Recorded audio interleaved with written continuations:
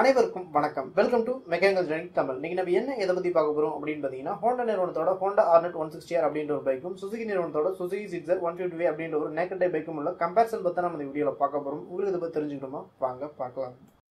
அதுக்கு முன்னாடி நீங்க இன்னும் நம்ம சேனல் சப்ஸ்கிரைப் பண்ணலனா அந்த ரெட் கலர் பட்டனை பிரஸ் பண்ணி சப்ஸ்கிரைப் பண்ணிக்கங்க. கூடவே அந்த பெல் பட்டனையும் பிரஸ் பண்ணிக்கங்க. நம்ம சேனல் என்ன வீடியோஸ் போட்டாலும் உங்களுக்கு உடனுக்குடன் அப்டேட்ஸ் வந்துகிட்டே இருக்கும்.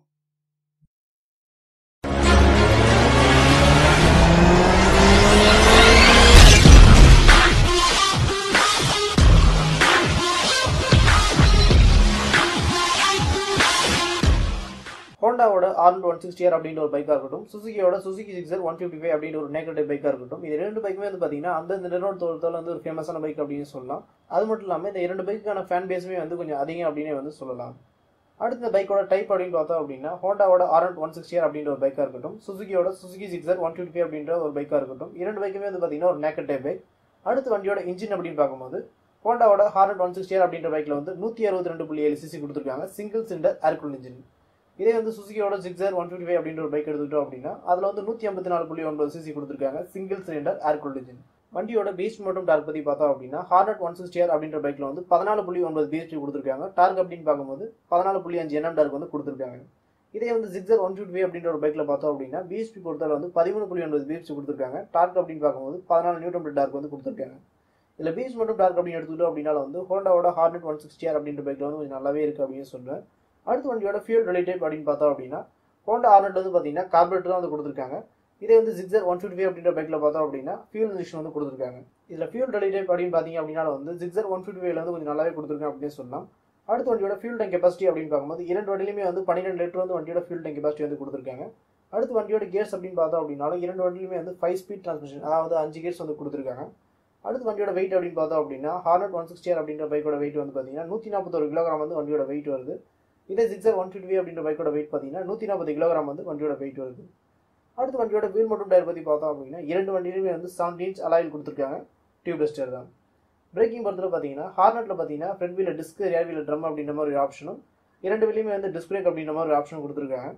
இதே வந்து Gixxer 155 அப்படின்ற பைக்ல பார்த்தோம் அப்படின்னா இரண்டு வீலுமே வந்து டிஸ்க் பிரேக் வந்து கொடுத்துருக்காங்க. இந்த பிரேக்கிங் பொறுத்தவரை வந்து Hornet 160R அப்படின்ற பைக்ல வந்து நிறைய ஆப்ஷன் வந்து கொடுத்துருக்காங்க. அடுத்து வண்டியோட சேஃப்டி அப்படின்னு பார்த்தோம் அப்படின்னா வந்து இரண்டு வண்டியிலுமே வந்து சிங்கிள் சேனல் பீஸ் வந்து கொடுத்துருக்காங்க. இதுவுமே வந்து ஒரு நல்ல விஷயம் அப்படின்னு சொல்லலாம். அடுத்து வண்டியோட சஸ்பென்ஷன் அப்படின்னு பார்த்தோம் அப்படின்னா, இரண்டு வண்டியிலுமே வந்து ஃப்ரண்ட் வீல வந்து டெலஸ்கோப்பையும், ரியர் வீல பார்த்தீங்க அப்படின்னா மோனோஷாக் அப்சர்வர் வந்து கொடுத்துருக்காங்க. அடுத்து வண்டியோட ஹெட்லைட் மற்றும் டெய்லைட் அப்படின்னு பார்த்தோம் அப்படின்னாலும் வந்து இரண்டு வண்டியிலுமே வந்து ஹெட்லைட் மற்றும் டெய்லைட் இரண்டுமே வந்து LED தான் வந்து கொடுத்துருக்காங்க. அடுத்து வண்டியோட இன்பில் கஸ்ட் அப்படின்னு பார்த்தோம் அப்படின்னா, இரண்டு வண்டியிலுமே வந்து ஸ்பீடோமீட்டர், ஓடோமீட்டர், டாக்கோமீட்டர் எல்லாமே வந்து பார்த்தீங்கன்னா ஃபுல் அண்ட் ஃபுல் வந்து டிஜிட்டலே வந்து கொடுத்துருக்காங்க. அடுத்து வண்டியோட டாப் ஸ்பீட் அப்படின்னு பார்க்கும்போது, ஹோண்டாவோட Hornet 160R அப்படின்ற பைக்ல வந்து பார்த்தீங்கன்னா ஒரு 120 km/h வரையுமே வந்து டாப் ஸ்பீட் வந்து எதிர்பார்க்கலாம். இதே வந்து சுசுகியோட Gixxer 155 அப்படின்ற பைக்ல பார்த்தோம் அப்படின்னா ஒரு 115 120 km வரையுமே வந்து நம்ம டாப் ஸ்பீட் வந்து எதிர்பார்க்கலாம். அடுத்து வண்டியோட மைலேஜ் அப்படின்னு பார்த்தீங்க அப்படின்னா, இரண்டு வண்டியிலுமே வந்து 45 50 km/லிட்டர் வரையுமே வந்து மைலேஜ் எதிர்பார்க்கலாம். அடுத்து வண்டியோட விலை அப்படின்னு பார்க்கும்போது, ஹோண்டாவோட Hornet 160R அப்படின்ற பைக்கோட விலை வந்து பார்த்தீங்கன்னா சென்னையோட ஆன் ரோட் பிரைஸ் வந்து 1,15,000 வரையுமே வந்து வண்டியோட விலை வந்து வருது. இதே வந்து சுசுகியோட Gixxer 155 அப்படின்ற ஒரு நேக்கட் டைப் பைக்கோட விலை வந்து பார்த்தீங்கன்னா சென்னையோட ஆன் ரோட் பிரைஸ் வந்து 1,20,000 வரையுமே வந்து வண்டியோட விலை வருது அப்படின்னு சொல்லலாம்.